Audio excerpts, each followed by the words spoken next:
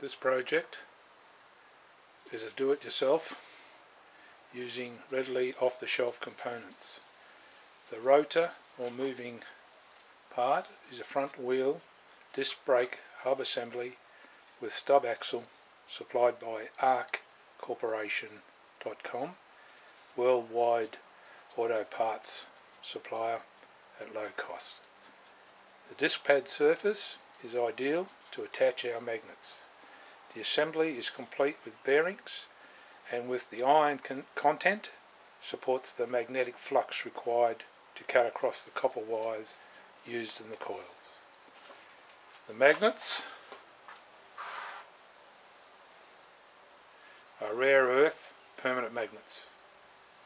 The number required is calculated with the formula number of coils times 1.33. This alternator is using 12 coils, the stub axle side, 15 coils, the wheel side. Therefore, the stub axle side, 12 coils,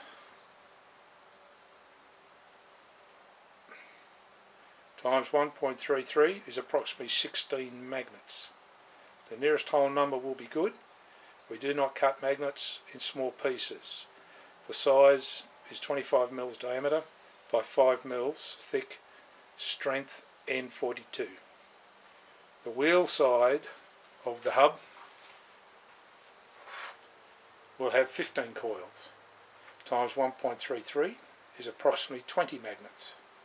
The size is 20 mils diameter by 2.5 mils thick, strength N42.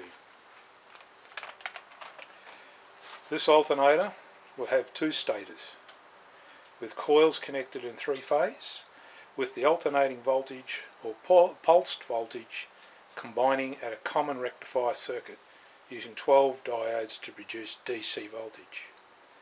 This design is used to maximise the output for every rotation and to stay at the low RPM side for a usable DC voltage output with current to charge storage lead acid batteries. The magnets are glued in place once the spacing between each is equal. The disc assembly is 10 inches or 25 centimeters in diameter. The disc pad surface is 2¼ inches or 6 centimeters. The glue used is medium strength to allow moving components if an error occurs. At the end of assembly, we will go back and permanently glue all components. The magnets are rare earth permanent magnets, which are highly corrosible, so are covered in nickel. They are easily broken or chipped. Please take care.